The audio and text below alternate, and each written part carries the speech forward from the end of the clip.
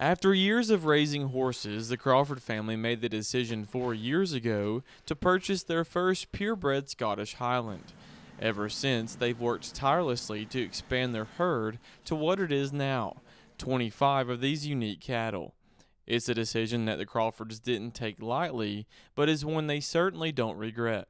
Initially, I was drawn to just how amazing they look. They're beautiful cows. But then as I learned more about them, I discovered that they're perfect for families that have less acreage than traditional cattle farms, so maybe 5 to 10 acres.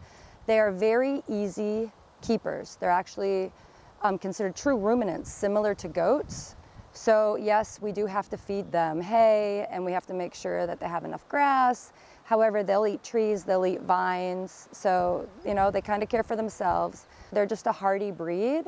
And what really spoke to me is their longevity.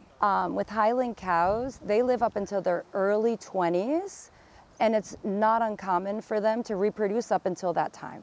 Of course, just like with any other livestock, they do come with challenges. The most notable, of course, are their thick coats. But Crawford says that they have adapted well to Georgia's climate and says they also take measures to make sure they stay comfortable.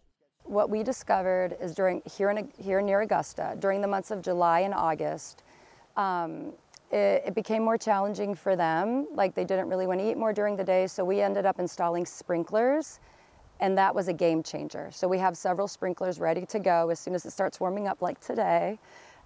We always make sure they have access to a good water source and that their water troughs are always very clean. But otherwise, they've adapted. So the girls that we've had here for now 3 or 4 years, their coats do start to thin out.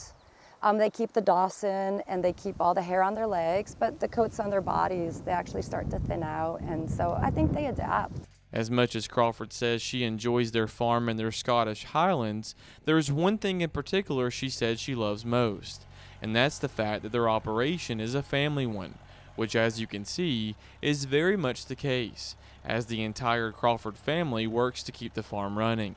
It's all hands on deck, as they say. So the children help me with feeding the cows. My daughter, who is 10 years old, she will help me work with the youngest calves, but she also helps me halter train them. She's helped me milk the cows.